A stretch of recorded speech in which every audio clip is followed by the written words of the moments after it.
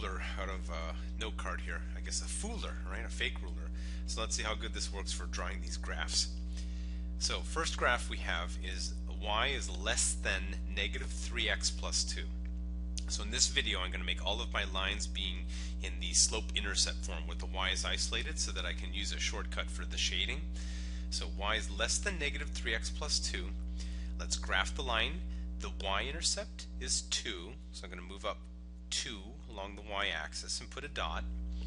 And then the slope is negative 3, which means we would go down 3, 1, 2, 3, and then to the right 1 to get to the point located at 1, negative 1. So those 2 points are going to lie on this line. So now I'm going to take this little ruler, hopefully, and line it up and draw in the line. Okay, now in this particular case I'm drawing my line dashed because this is an inequality that is a less than, not a less than or equal to. So since it's not equal to, I don't want it to be a solid line, and therefore I draw it dotted. Okay, now if y is isolated on the left, then the sign less than or bigger than tells you which side to shade. In particular, this one's a less than, so the shading would be resulting below the line. So the shading is below the line in this case. Okay, let's try it again. Over here on the right, try a different color in green. This time the y-intercept is negative 1, so along the y-axis I'm just going to move down 1. And the slope this time is positive 2.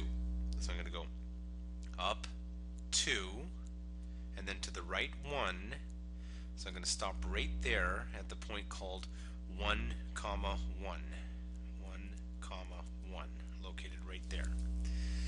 So take the ruler again, line them up, and this time as I draw in the line is going to be solid. And the reason why this one is a solid line is because now it's an equal to. It's bigger than or equal to. Also, since this line is a bigger than, that means the shading is going to occur above. So I'm going to shade above that line, and there's the answer to this inequality. Okay, one more. Why don't you try to do this one on your own? Y is bigger than negative 2x plus 3. So assuming you gave it a shot here, tried it on your own, y-intercept for this line is going to be located at 3. So 1, 2, 3, right there. The slope is negative 2, which means we'll go down 2 and to the right 1. So we're going to be over here at the point 1, 1. Is this one going to be dotted or solid? Well, since it's a bigger than, not a bigger than or equal to, this time we will be drawing a dotted line or a dashed line, so we can indicate that it's up to but not quite including the line.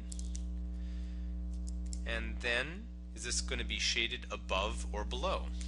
Well, since its y is bigger than the line, that means we're going to shade above the line, and so the shading would occur on this side.